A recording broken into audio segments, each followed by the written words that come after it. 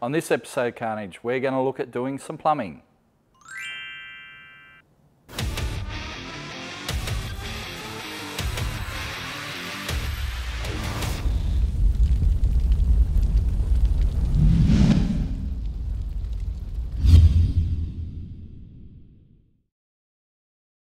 Now that we've handled most of the wiring, actually not most, but some of the wiring, a bit of the wiring.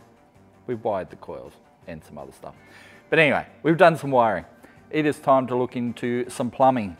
And we're going to use one of these billet surge tanks like we have used in the Lexan. This one's going to mount up under the tray floor. It's going to have 3 Hellcat pumps in it. So we're going to get it mounted up and start hooking it up and then plumb up our fuel system, look at oil feeds for the turbos, drains, all that sort of stuff. So, yep, this episode's all about the plumbing. Just the same with real estate, it's all about location, location, location, and we need a location that's going to be, well, close to the fuel tank, and, well, it's not a million miles away from the battery. Some people will be unhappy with the battery being right close to the fuel system, but it'll be fine. And yeah, we can mount it there. It's not going to interfere with the floor at all. Plenty of room to run our hoses. So yeah, just got to work out where the prime position is for it. We can't mount it up here because it's too high. It has to be down here somewhere. Might have to flatten that floor a little bit. Break out the hammer. Yeah, it's not really heavy enough. And I can't get it with my left.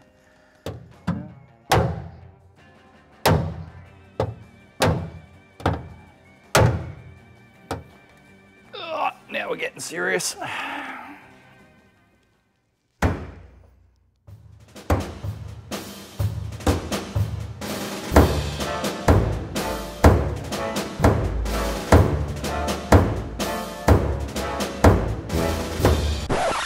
All right. See how that goes.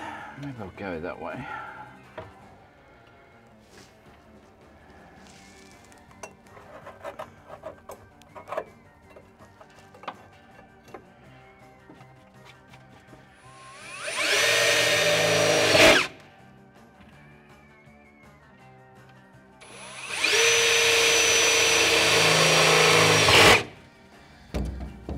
I think we're in the right spots.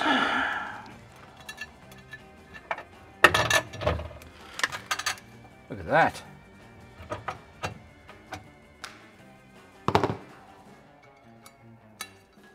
So as I mentioned, for this build we are using 3 Hellcat pumps.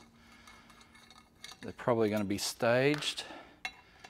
So what we're going to do is set up, because there's only 4 fittings, so basically fittings for 2, we're going to double up 2 of the pumps on one side, one of the pumps on the other. So one of the pumps will be running full time and then 2 pumps will be staged to come in at a later time. So that is the plan.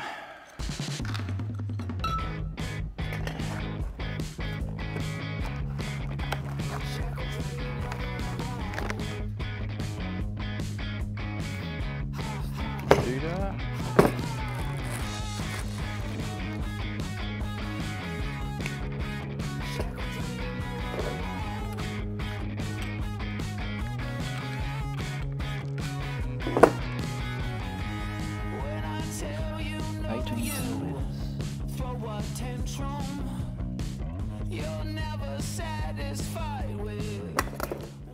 Hassan, chop! Had to do it. Everyone was asking for it.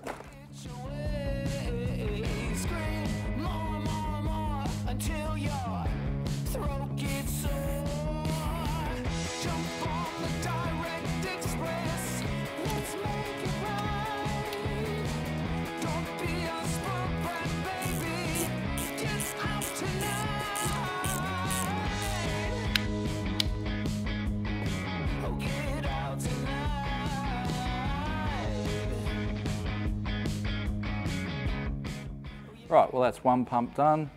Other two pumps will be just the same, so we'll get that done off camera and move on to the next thing. So next up, we've got the fuel rails for our billet intake.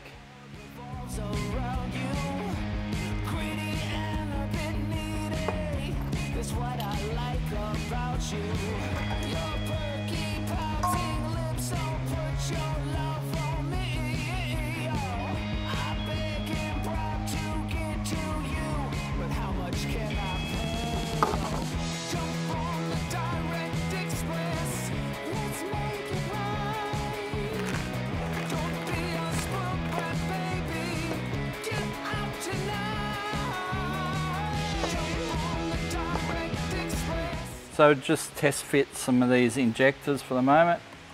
Make sure they work with our rail and our manifold and all that. So, like a little lube on there.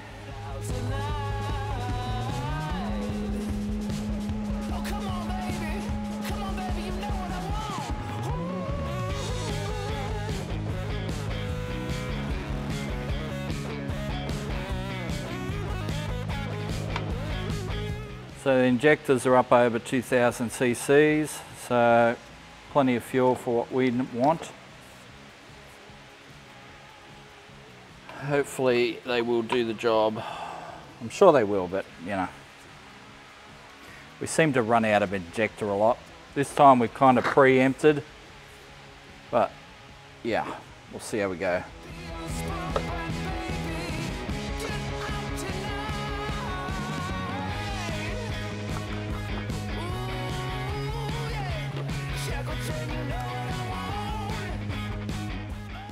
Feels nice and solid. Might do a little quick injector plug in. What do we got? 7, 5, 3,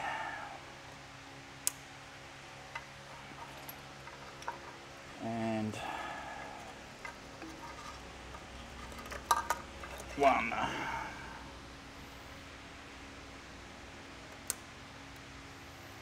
Okay. Should be right, and then we'll put our coils up like that, and they'll all run together nice and neat. Awesome.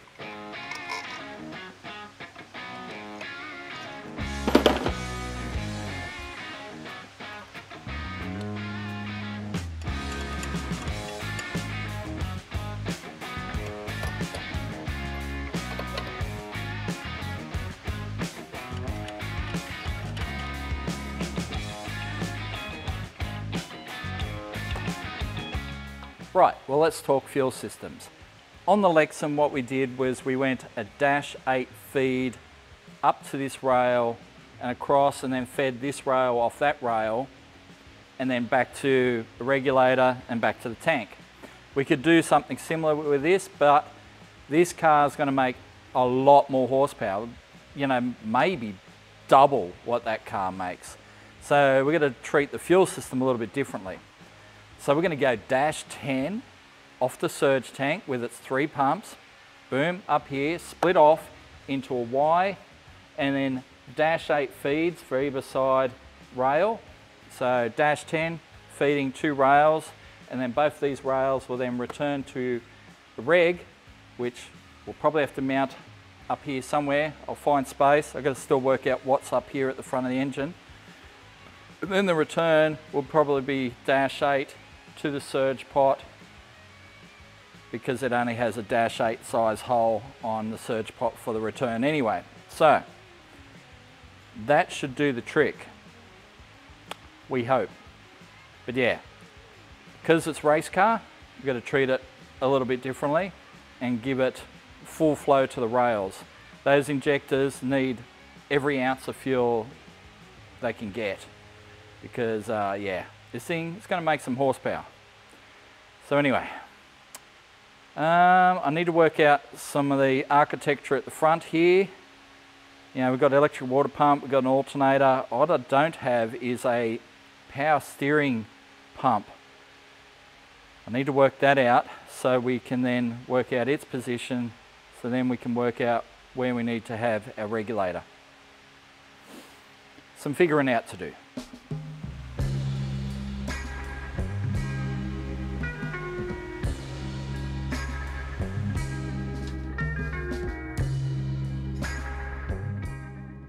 So I have consulted the catalogue, the internet and the tablets brought on down from the mountains, and yeah, we've got a power steering pump on order. Still kinda haven't sorted out all the pulleys on the front yet because the electric water pump is changing a lot of that stuff. Normally, you know, there's belt wrap around the water pump, all that sort of stuff. So I have ideas, we'll see if they work. More on that later. But we have some stuff here that has arrived, and including this very neat little trans cooler and fan from ProFlow. So we're going to mount that up the back somewhere when I get this car back up on the hoist. But yeah, it's got a little sensor there for turning it on. Comes with a bit of a loom as well, make the installation that much easier. I love it when they give you bits like that to plug into your plug, and not just give you a plug and then you've got to go find the other half of that plug and then make up a wiring loom and all that sort of stuff. At least they get you started with that. So trans cooler, like I said, we'll go up the back somewhere with that. So run the trans cooler lines backwards up to the back like we did on the Mazda years ago, if you saw that. And then we've got a new throttle body here. Now we did have a throttle body before, a drive-by-wire one, but it's a discontinued model, and VPW and ProFlow rang us the other day and said, how about you use this one instead? This is one of our current production models, 102mm, and that will go on the front there.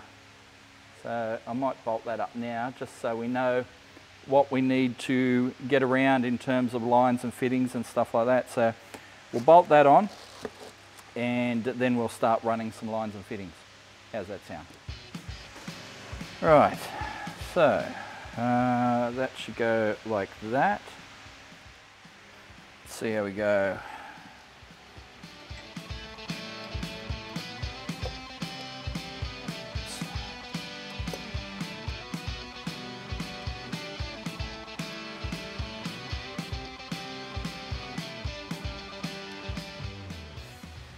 Okay, I think that is right. Yeah, should be good. All right, well, that tells us we need to think about our lines, where they need to go. All right, let's start looking at our surge pot and our filter and all that sort of stuff. Okay, so we located our surge pot earlier. Now I've put a filter in there, and obviously I'm going to have to run a line from there to there. So this will be the feed line, -10. This Teflon stuff, we're going to use Teflon like we did on the Lexan, and -10. So the only issue with Teflon's awesome, except it doesn't have a very tight bend radius. So with the -10 stuff, I think the bend radius is 170mm, so you've got to keep your bends gradual. So it means you can't just go leaning on it, because if you kink it, you ruin it. So yeah, but I will work out our length here. Just take this fitting off here, take this one off here.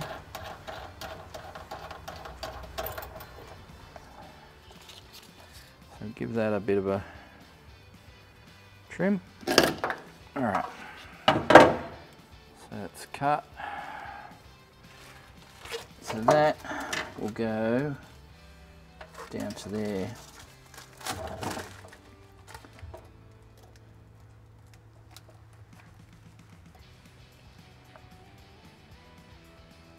About there.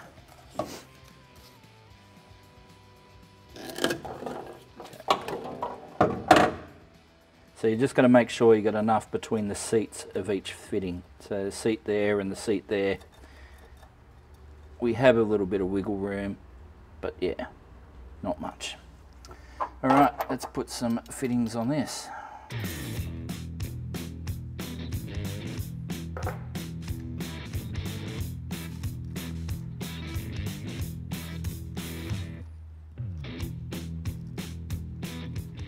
All right, just fan out our little stainless bits. Get our little olive or a ferrule, whatever you want to call them.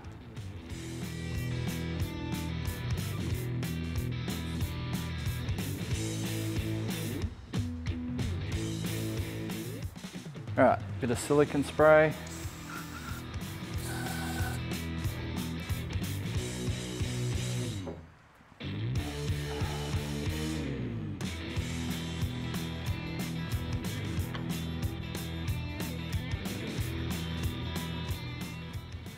All right, I think that is about right. There we have it, one fitting. Now for the other end.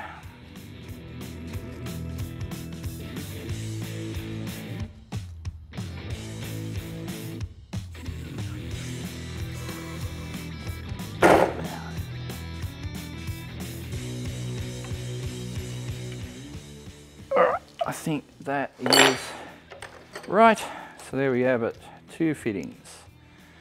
All right, so that goes like that, and that will go like that. Let's give it a test run, make sure it's all good. Okay.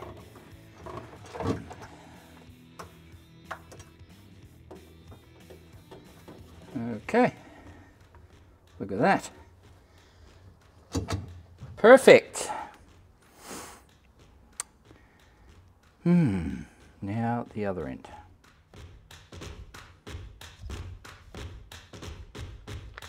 All right.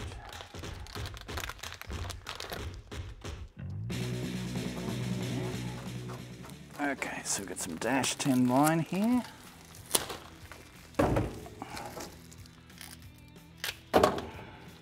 Okay, so if we go, that's within our bend radius. Let's just double check, tape measure. Yeah. Yep. That's within 170. Alrighty, well let's put that hose end on and then we'll work out where the other end's at.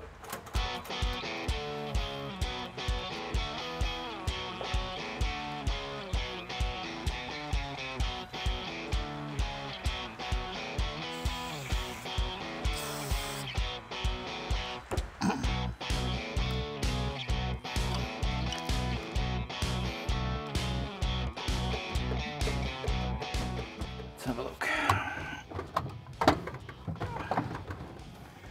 Alright, in there somewhere. Okay, well that's starting to look pretty good. We need to work out where we're going through the floor pan. I think I have that location, but because we're going to do this, well, it needs to go back up on the hoist. We have handled most of the stuff in terms of the wiring stuff that meant it had to come off the hoist in the first place. I have wired up the drive-by-wire pedal. I have wired up the dash, as in blinkers and all that sort of stuff. All that wiring's been done off camera. So now that I don't have to climb in and out of the cabin so much, I think, yep, it's a good time to get it back on the hoist, sort out the plumbing stuff, and yeah, get that nailed down. Alrighty, well, let's make that happen.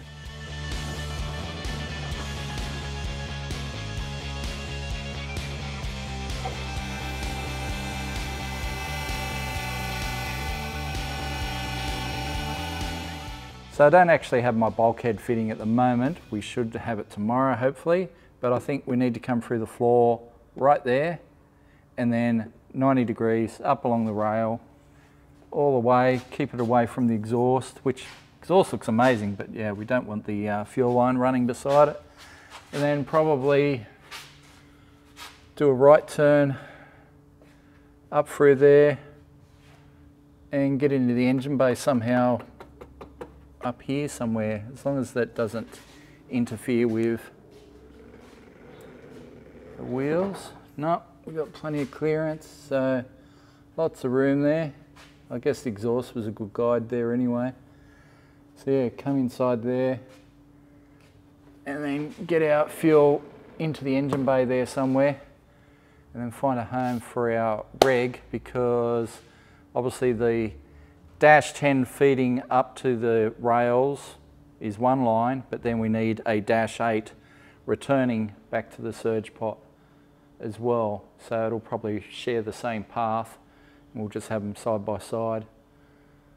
But yeah, I think that's the way we're going to have to do it. But we are short a few fittings, so this sounds like a job for tomorrow, man.